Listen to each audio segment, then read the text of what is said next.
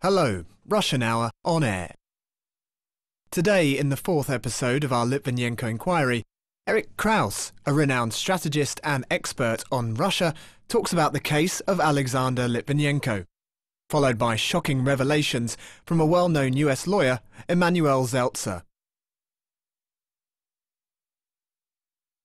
Eric, The Economist, in a recent article entitled "Living with Putin Again," calls the Russian government's behavior egregious and imputes to it the murder of Alexander Litvinenko. Just like that. No facts, no respect to Reynolds points, legally speaking, to impartiality or accuracy. What is it? Is it a presumption of guilt, lack of professionalism, or just pure and deliberate libel? I think it's fairly simple. I think The Economist is a propaganda organ of Whitehall, the same way that the Financial Times is very much that, the Washington Post of Washington. There is a certain naivete in some of the Russian correspondents who seem to believe that just because Soviet press was propagandistic and lied to forward the interests of its masters, the Western press is somehow less propagandistic. It's not. It's just working for a different set of masters. And The Economist has been systematically wrong about Russia since '98. '98, The Economist thought that Russia was going to break down into 4 pieces. Inflation was going to 10,000%. The economy was going to collapse. None of it happened. If you follow their track record over the following years, they have been systematically wrong.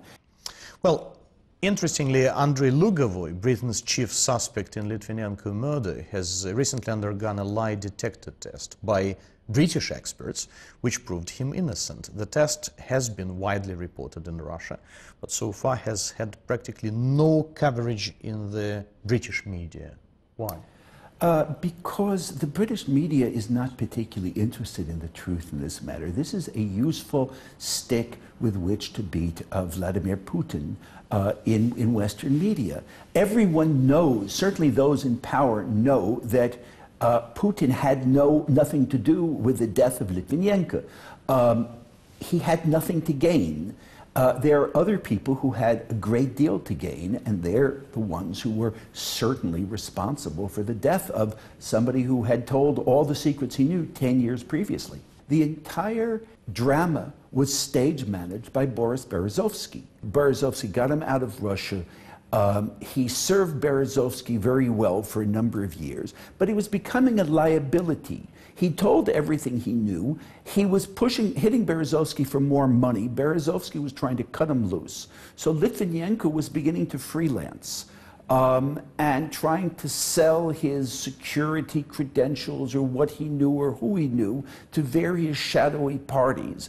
And he was becoming a liability to Berezovsky. Plus, it was a wonderful way to attack the Russian government, very successfully for Berezovsky. It was just on the eve of Putin's departure for a European summit.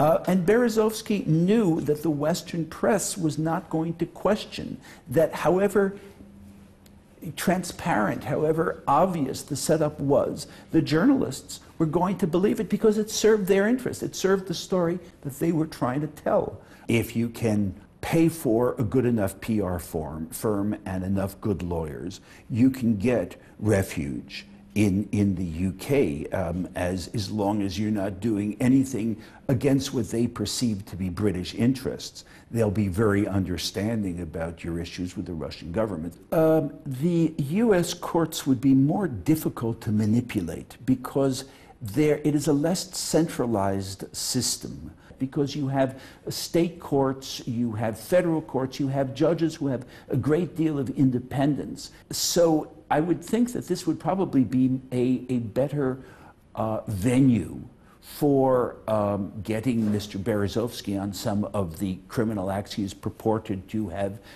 engaged in. And there is an extradition treaty between the UK and the US, so that if he were found guilty of, or if he were simply credibly accused of criminal acts in the US, then theoretically he could be extradited from the UK. It is, perhaps, no surprise that Emanuel Zeltser, an American lawyer for Mr. Berezovsky's late business partner, Badri Patakatishvili, takes his fight against the UK-based oligarch to a US court. But it's the element of murder mystery that makes this case both astonishing and rather disturbing. I've known Boris since 1995, as I was a personal lawyer and a friend of his partner, Badri Patakatishvili. Naturally, I used to communicate with Berezovsky often. I participated in his meetings with Badri and others connected to their business. My relationship with Boris changed radically after Badri's death, when significant evidence emerged to the effect that Mr. Berezovsky and Badri's ex-wife, Ina Gudavadze, were involved in his death. Some in the media portray Badri as second fiddle to Berezovsky. More so, he's sometimes blamed for Boris's crimes, as if they were in it together. This is neither correct nor fair. I knew Badri for 16 years. I was his lawyer, advisor and friend. I defended his interests while he was alive, and now I want to take this opportunity to do the same posthumously. In the West, Badri was widely known as a high-level and talented businessman, investor, owner of a number of progressive-minded media outlets in post-Soviet countries and in the West. After the year 2000, he became a fully-fledged oligarch, the wealthiest man in Georgia and one of the wealthiest in the former Soviet Union. Sadly, few remember now that Badri donated most of his income to worldwide charities, schools, hospitals, science institutes and research for treating cancer and AIDS. Badri also donated large amounts to the Georgian Patriarch on a regular basis. He was practically the only one funding hospitals for children with leukemia and orphanages in Georgia. He gave more than $1 million to the Foundation for Victims of the 9/11 World Trade Center attack. Badri helped fund the 175-ton monument called To the Struggle Against World Terrorism by the sculptor Zurab Tsereteli that was given to the US on the 5th anniversary of the 9/11 tragedy. Badri was the chairman of the Georgian National Olympic Committee and a board member of dozens of charities worldwide, including the Peres Peace Center of the Israeli president, whom Badri and I met a number of times. Indeed, Badri had been a 50-50 partner with Berezovsky for 10 years. In 2005, however, Badri became weary of his partner's tricks, political ambitions and enormous spending of joint cash to fund absurd revolutions in Russia, Georgia and elsewhere. Their relationship began to deteriorate dramatically. In late 2005, Badri told Boris of his intention to terminate their partnership and to carry on with his business on his own. Boris was outraged. Without Badri's money, he wouldn't be able to continue funding his insane ideas of power seizure in post-Soviet countries. Nevertheless, Badri wouldn't change his mind. In early 2006, they signed a so-called economic divorce that terminated his partnership with Boris. Presently, Boris is trying to prove that the partnership termination contract was just a fiction to deceive the Kremlin. This is a lie, and Boris knows it. Why have Russia's attempts to extradite Berezovsky from the UK proven unsuccessful? Firstly, some British circles who believe closer ties between Russia and the UK would hurt them economically or politically hold on to their old view that Boris still has some influence or authority. They keep on using him as a smear machine to attack the Kremlin. Secondly, there's not enough determination in Moscow. In political terms, Boris is a criminal who's been convicted by the court of a competent jurisdiction. He wasn't convicted for attempting an overthrow, or for anti-government propaganda, or any other crime considered political in nature. Boris was convicted for plain swindling and embezzlement. Indeed, there is no agreement on mutual extradition between Russia and the UK. But I believe that the UK, a case law pioneer, a jurisdiction with a strongly developed judicial system, actually undermines its reputation by essentially sheltering a fugitive swindler and thief from justice in his own country. Doing that for the sake of some lobbyists, for certain interest groups who enjoy his tricks, saying, "Will you look at that cheeky rascal," is certainly not worth it.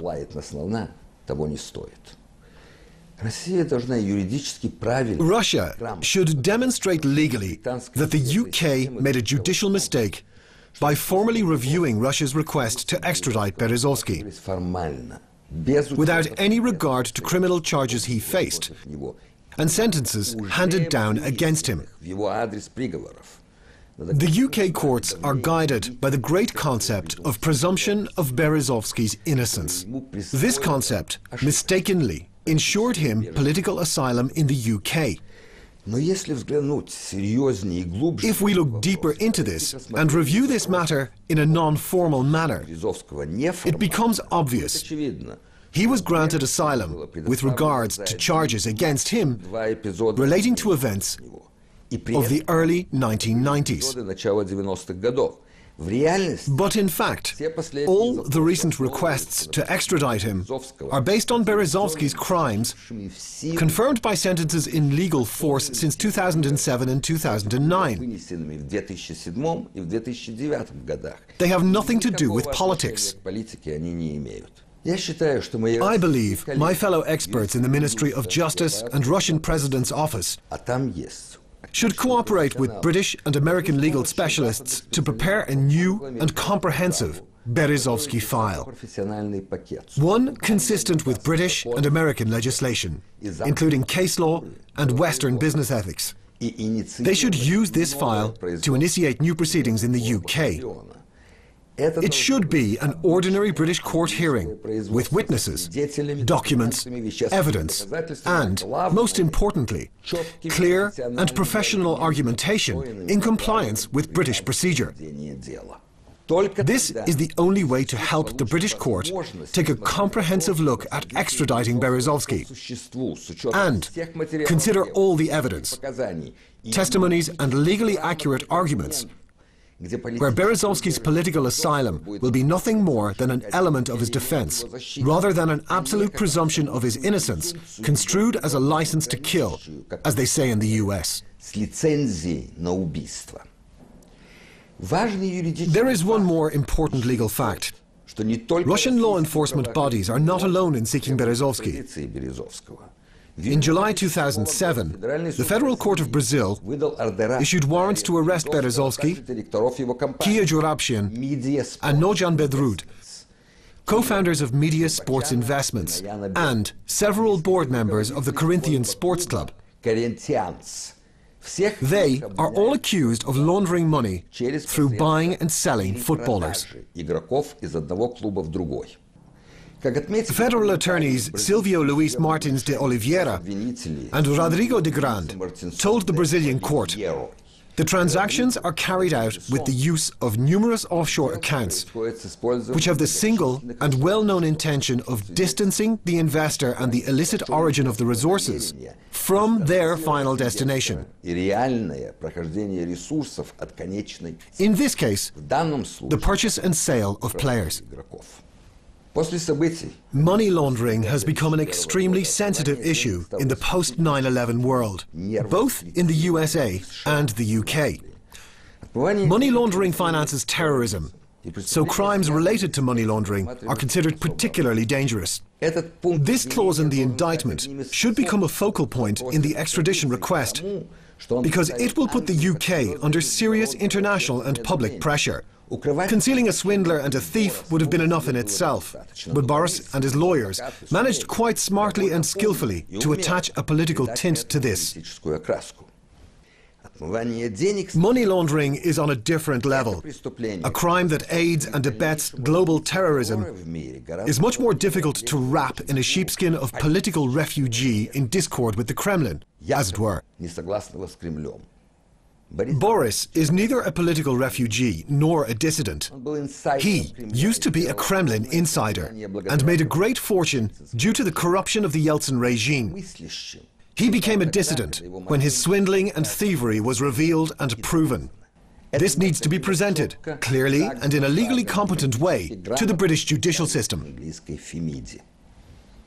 July 9th marks 8 years since the assassination of Forbes editor Paul Chlebnikov, who advocated Russian independence from a corrupt oligarchy of the 1990s. In his time, Paul wrote a sharply critical book about Berezovsky, Godfather of the Kremlin.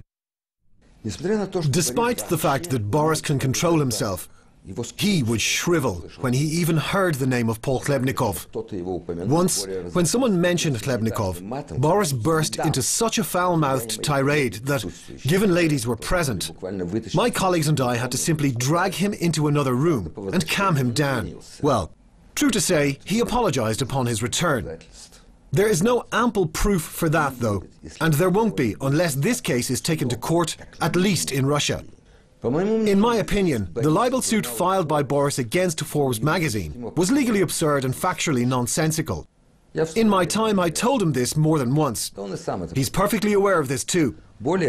In the current Berezovsky versus Roman Abramovich case, Boris babbed. He actually admitted his suit against Forbes was based on false allegations.